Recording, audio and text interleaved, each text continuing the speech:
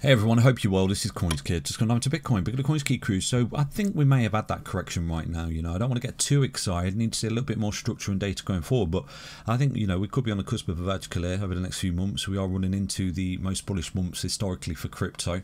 So there's an important close coming up in the next week or so. I think it's Monday, isn't it, the end of the month right there. So keep an eye on that, because historically, like I've shown you earlier in the week right there, if we do see a positive close for Bitcoin in the month of September, it is quite a nice signal. And again, it's just data that I'm relaying to you. The same data that I relayed to you way back in March here. For those people who remember, look at that, March the 5th, 2024. I began to take some profits. I began to look across the board at my moves that we've been riding in Chainlink, Cardano, VeChain, so on and so forth. And I paid myself, and this is what I did. And I went traveling and things like that. And I've come back, and now I'm buying. So now I'm buying because of the data. So flip reverse it. So again, it doesn't mean I'm absolutely nailed the bottom or anything like that, but I'm just taking opportunity against the blood, fear and depression to jump back into this market and accumulate those lows that we've done a few weeks ago. Okay, the retest, Cardano, VeChain, Ethereum, we're doing incredibly well. Cardano's up 25% in a minute, so that's beautiful. I do have some targets on Cardano, so do check out them videos right there. So basically, I did tweet out to you, have you been sitting on your hands? Crypto Ethereum Green Index sits at 90, don't move fastly approaching. If you're looking to get some exposure to Bitcoin right now, then you're doing it wrong. If you pay attention, this channel delivers optimal entry points, low risk trade setups to negate the long spot position trades. Maximum risk enters the game. You buy big green candles, you're going to get big red dildos. So basically, I was just trying to tell you, look, we're a little bit overextended here, a bit of greed in the market, well, quite a lot of greed according to the metrics, and we're hitting this moving average at a pi cycle indicator basically, which I think is an amazing indicator. We need to pay attention to that going forward, but we've hit it, and every time we hit that moving average in every single cycle, we have a correction. So that's what I anticipated, and we got exactly that. Okay, so there was a little bit overextension. Everyone's like, you don't know what you're talking about, Bitcoin's taking off in space and things like that. A bit of negativity. Some people are on board with me, but all I do is relay the data. And it's the same data that I relayed to you a few weeks ago. These are optimal entry points, pretty much like I said here. If you pay attention, this channel delivers optimal entry points, low risk setups to negate the long spot position trades. So I've built a few metrics and a few tools on CoinsKid.com to help you find altcoins. Okay, so definitely get involved in that. I'm going to show you another little tool that I've built over the past week and rolling it out today for the CoinsKid crew on the site right there. Let me show you this setup before I show you a couple of charts that have got me incredibly bullish for the future of crypto right here, especially altcoins. So I'm always developing new little things, new little tools and metrics and things like that that can help us with our trading. For example, built this micro zones heat map. So this is a micro zone. It's not necessarily macro, more micro. It's in and out day trades. I'm actually going to shrink this down to the 15-minute time frame. It's something that I am still developing. This currently works on the 1 hour time frame. So on the 1 hour, you can clearly see that all these coins up here are overextended. They're in the sky. They're overbought. I wouldn't touch them with a barge pole. I most definitely won't be looking to long any of those. I'll be looking to long the bottom and buy the bottom basically. Really simple. So if we switch to neutral, you can clearly see that I think it's around about 53% of the market at the moment is sitting in neutral. So if you are bullish, this is where you want to be buying. You want to buy all these coins in the bottom and your neutral coins that are sitting in the floor basically in the neutral zone. Really simple logic. You don't want to be buying these that have already pumped. Really simple. Okay, so the top end of the market, if we take a look right now, you can clearly see the top end of the market is squished up, so it's had its move. The back end of the market is catching up. Okay, so you got some of these altcoin laggards having the pumps, and this is something I relay to you. So basically, I've created this crypto market zones. I've been coding this and developing it and logging the zones, the metrics for the zones that I've created over the past year here. This is something I created and rolled out last year for the CoinsKid crew. So I've got a lot of data. So looking back at the data, I've actually created a new section here on CoinsKid.com in the trading zones view called the 60-day cycle waves. Okay, so I think that Bitcoin moves in 60-day cycles, and I've gone through this with you before. And obviously within there we have moons. Okay, so I'm going to put the moons into this particular chart eventually. It's something that's on my to-do list, but I'll get that out as soon as I can for you. But dump moon, pump moon, for those people who've been on the channel, it's so silly, but it really works. So anyway, aside from that, because I've been logging this metric for so long, the crypto market zones, like I said to you, if you start to see sell strong kick in, a sell warning, and it's far outweighing the the bottom end of the market, it's a bit of a warning shot. If you're in any longs or any spot positions, take a bit of profit, especially if we start to see a spike. Okay, look at this, a massive spike. So we're getting a huge spike here. 38% of the market on Friday the 23rd of August was telling us, wow, we're really overextended here, we're really cooked.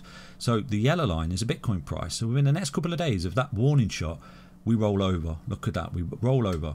Then what we've got is the flip reverse. So, you know, we've got a buy warning. 42%, a massive amount of the market was telling us, you know, hang on a minute, this is a little bit overextended to the downside. The market's really, really cool. No one's interested. We're getting a warning shot that you should be buying.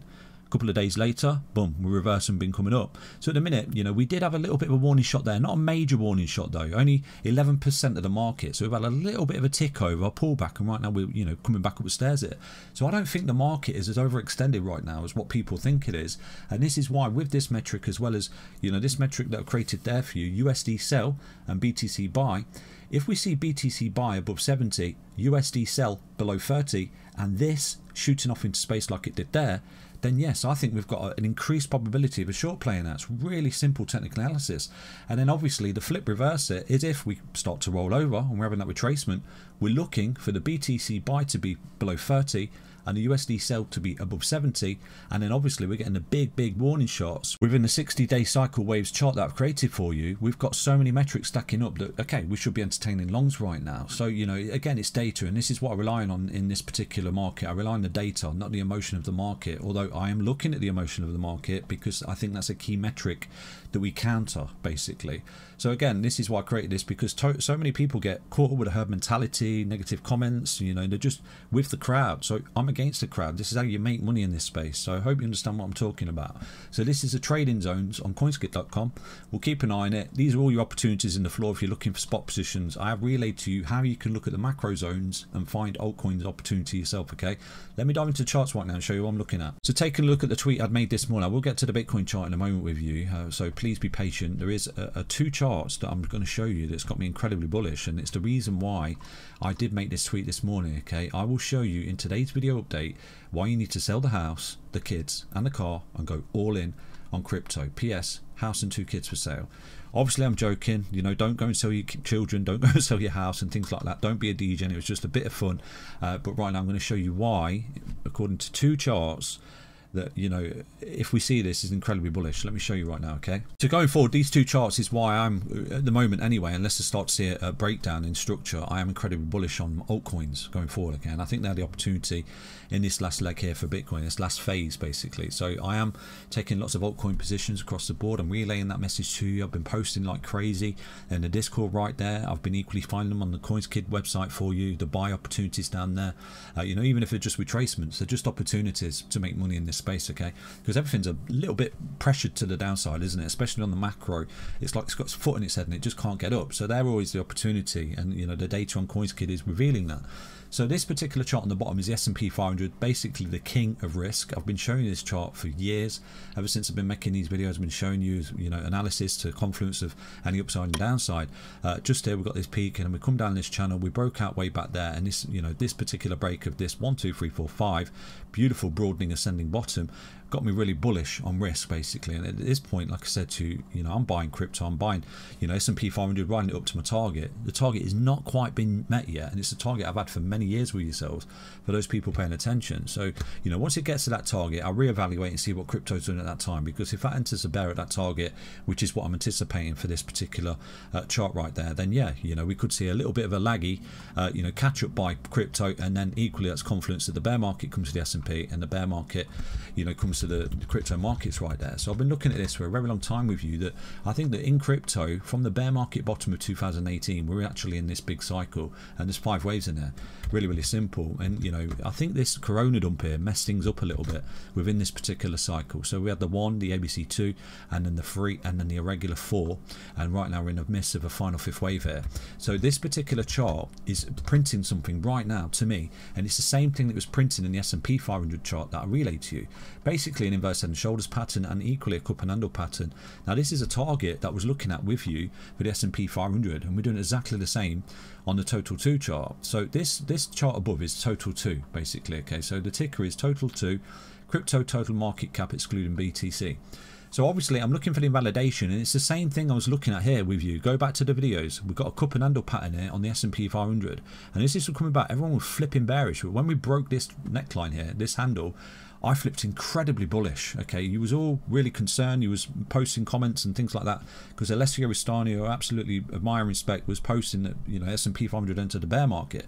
But like I said to you, we break this resistance, we hold the support of the 20-week EMA, we come up, take that neckline out, we're looking at a blow off top here, and I think we've got a rinse repeat here. We've got this neckline, look at that, there's your neckline. Then we come down in the basin, then you create the handle, come down in the basin, and right now you're creating a handle. We break this resistance, we could be on the cusp of a vertical here, breaking the all-time high, for the total market cap. We've got a rinse repeat bullish pattern here on the S&P 500 and obviously, you know, total crypto market cap excluding Bitcoin. So I think we may have a little bit of a cheat sheet. So at the moment, just like there, I was relaying this opportunity to you, the cup and handle pattern, break that resistance, all systems go.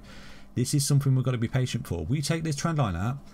Wow, I'm all in on altcoins, and I'll relay that to you. And these altcoins that we've been buying the past couple of weeks have been absolutely amazing opportunities for ourselves. So keep an eye on the total 2 chart, because I think what we've got is a cycle wave missing here. The final fifth wave of 1, ABC 2, 3, a regular 4, final fifth wave coming up that consists of 5 waves. So for me, you know, this is why I do remain bullish. Here we've got a 1, flat 2, 3, 4, 5. We're in the blow off top phase for the S&P 500. Here we've got a 1, 2, 3, 4, 5. We're in the blow off top phase. If we come up and break this neckline here, we're in the blow off top phase for total 2, basically, which is your altcoins, which is why I'm allocating capital to altcoins right now. But again, I'm looking for the invalidation. If we roll and lose this neckline, then obviously I'm wrong in the current time frame. But there's a chance here. We just rinse repeat the king of risk. We're just lagging it and catching it up. So like I've always relayed to you, the clues are in other charts. This is why I do show you other charts. Let me dive into the Bitcoin price action right now to see what's going on, okay? Looking at Bitcoin on the daily time frame, yesterday we did print a bearish engulfing candle, so this could be a little clue that we are about to have a little pullback into support before continuation. But I'm not going to entertain a short at the moment because, like I said to you earlier in the video, I don't see the metrics lining up at the moment for the short op. I'm looking for Bitcoin to get to 70 and I'm looking for the USD to get to 30, as well as a spike up in the waves indicator right there that I've created for yourselves, okay? So I'm looking for that, and I think that's an increased probability of a short op. So potentially we get a little stop here, stop hunt just there, like I said to you in a recent video. We come up, yay, and then boom, back down to test support, and then we go, and I've got the perfect 1-2-1-2 setup here for Bitcoin, okay, which is something I'm looking at, a very bullish count basically. So what I think we've got, and this is something I'm looking at, I'll be patient for the short, just because we're running into this resistance right now. We've got the bearish engulfing candle. I'm not going to entertain the short at this point, but again, it's entirely up to you. You can do that if you fancy going short on BitGet or Bybit. It's entirely up to you. It's a very minimal risk trade right now.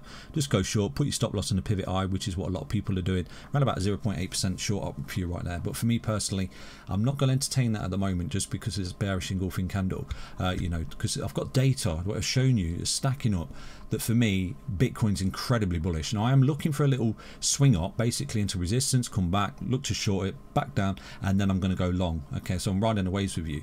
So again, I'll use that metric right there as a guide and a clue to going short and long right there with you. Okay, so what we've got as expected on this moving average, look at that. I made the tweet on around about 5th of March. A couple of days later, went back up. Everyone's like, oh, you're an idiot, you don't know what you're talking about. But then look at that, huge correction ever since. Now, in every cycle, we correct on that moving average once we attack it for the first time. So I think what we've done, we've had this sideways correction, potentially WXY correction, and right now we're working bullish here for Bitcoin. The invalidation in the short term is really simple. This red line, 52543, 52545, break down below that, then my, you know, my bullish count, my bullish setup that we're looking at exponential move here for Bitcoin is completely off the table. So basically, if we break down below that, yeah, I will think about exiting my position, and I'll give you targets buy back lower, and then we could look at this some kind of A, some kind of B, some kind of C, absolutely. But I think we're so far gone into this market right now, and the clues in the S&P 500 and the potential break of that, you know, pattern right there for the total market cap, the total 2 market cap, sorry, and many other metrics that I'm looking at, that this could be the cusp here. This could be the, you know, the correction we've gone through, the ABC or the WXY, what you want to call it, the double three, the double three, the double three, and right now we're breaking bullish. So, you know, we're above the moving averages. Like I said to you, at this point, we get our ass back above that moving average. There's a chance here we could run towards the next moving average. So if we take a look at this scenario, basically, really simple, from here right now, if Bitcoin was to ramp up to that moving average, you're looking around about 69%. For me, you know, that is not an opportunity. I think opportunities are in altcoins, because typically at this stage of the cycle, if we are nearing this, you know, last vertical here for Bitcoin, I'm looking at, you know, altcoins, and this is why I've been relaying that to you. Cardano, VeChain, you know, Chainlink, XRP even, you know, I think XRP's got a potential 10x in it within the last phase of the cycle. So obviously I'm looking to be invalidated. Again, I've not got a crystal ball, don't shoot the messenger, but all I do is relay the data to you. The invalidation right now, if we start to break down below this, you can clearly see, you know, what we do doing, we fell into this pattern here, and we're beginning to negate it if we do that. We're having something called a throwback, because equally at the bottom here of the WXY correction, we've been tracking this beautiful diamond bottom pattern that we've broken out of. So again, I wish I had the most luck, but I like to trade patterns. This is something I relay to you. We traded that monster pattern on Bitcoin at the falling wedge way back in, I think it was November 2022 when we broke out down there. So what we're doing in this time frame right now, as hard as it is to believe for Bitcoin, we are doing a lot of things we did there and there basically for Bitcoin. So I'll go through this with you, and I did relay this earlier in the week. So right now I just want to relay to you, I'm not actually entertaining a short yet until I see a little bit more data, so stay tuned for that particular short, because I do think one's coming, because remember, what goes up must come down, and I'll relay that data to you in time. So what I think we've got is basically the data right now is telling us that Bitcoin is incredibly bullish, and we should not ignore this particular statement from Bitcoin. Okay, let me show you right now. Where is it? 200 EMA. So these 4 moving averages I think are really important. So let me get rid of the pi cycle indicator for you just now. Okay, so basically what we've got is a cluster of EMAs right towards the break of this beautiful reversal pattern. Okay, and this is typically what we see at the bottom of these patterns.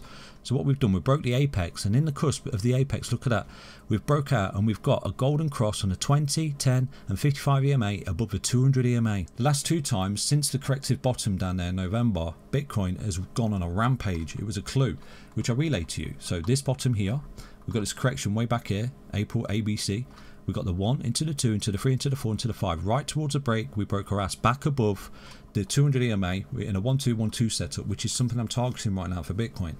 And then we broke incredibly bullish here, okay, for the crypto markets. We're putting that huge third wave.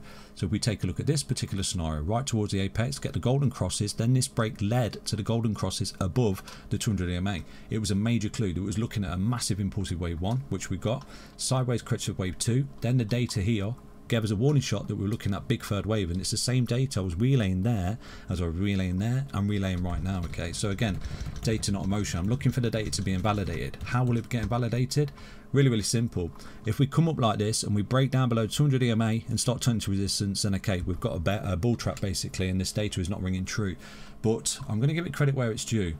I like to rely on the data over emotion. What we've got is the data there told us we're having that wave 1. The data there told us that we're having that wave 3. The data here is potentially telling us we're having this wave 5. And at that point, bear market.